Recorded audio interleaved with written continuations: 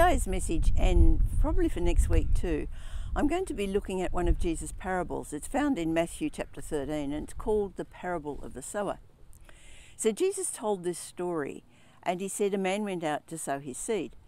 Now in those days they didn't plough the land and then plant it. They would just get out and scatter the seed by hand. And so this farmer is scattering the seed. Some of it fell on a pathway where it was hard, trodden down soil, and so it just sat on the surface, and the birds came and picked that off very quickly.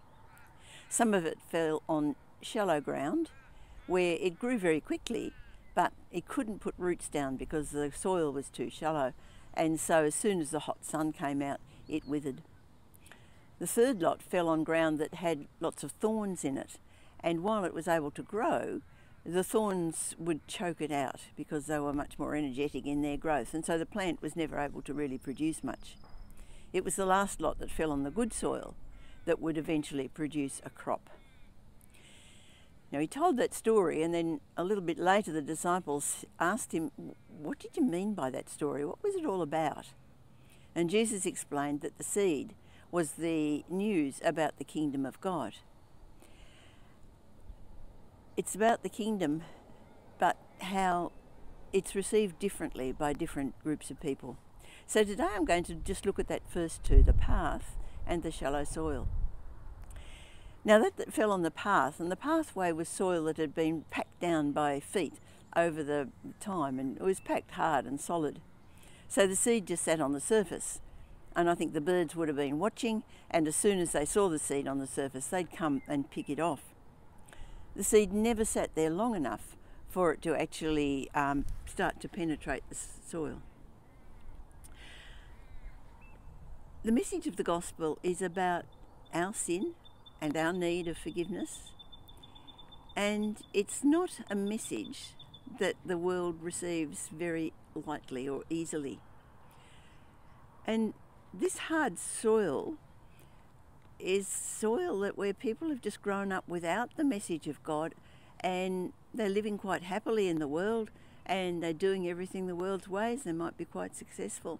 So when they hear a message about that they need forgiveness, it just doesn't sink in. It doesn't make sense.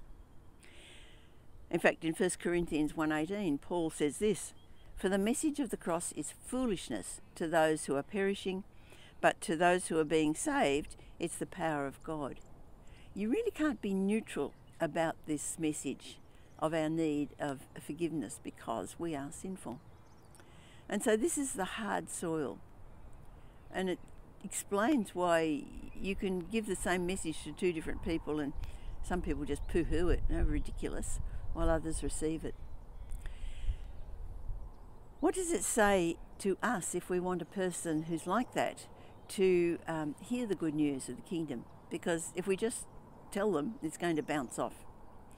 The birds actually represent the fact that the enemy will come very quickly and pick off the seed that we've planted or sown, because he doesn't want them to have any chance of hearing the word. What does it say to us? It says we're not going to just be able to have that person immediately hear and understand.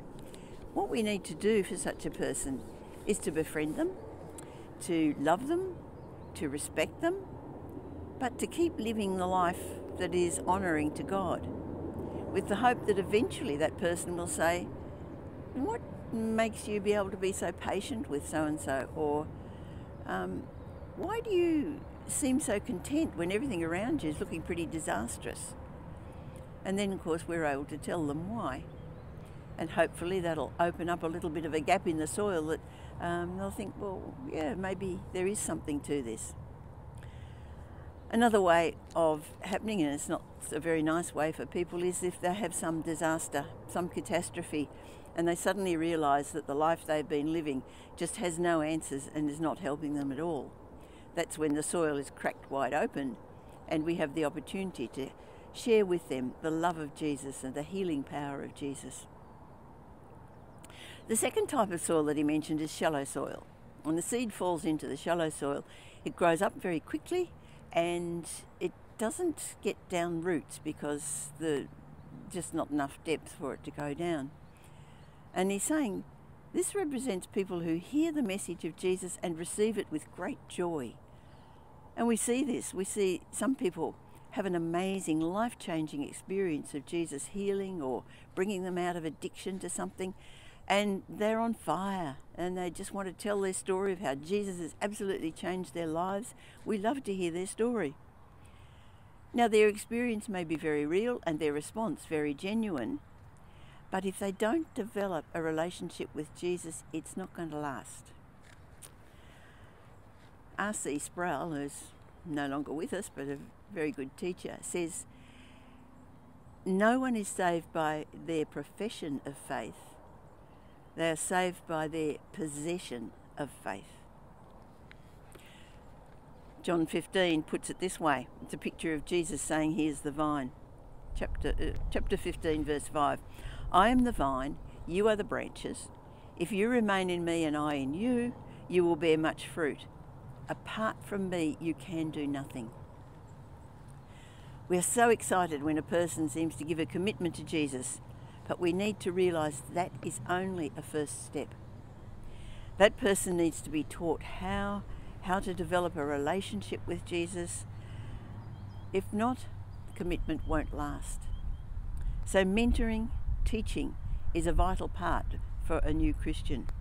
But as a church, we're not all that good at that because it takes time and it takes effort. The plant may grow up quickly, but without being rooted in Jesus, it cannot last. Today's culture is certainly hostile to the gospel. If we want to live as a Christian in this culture, we really have to have our roots deep down into Jesus.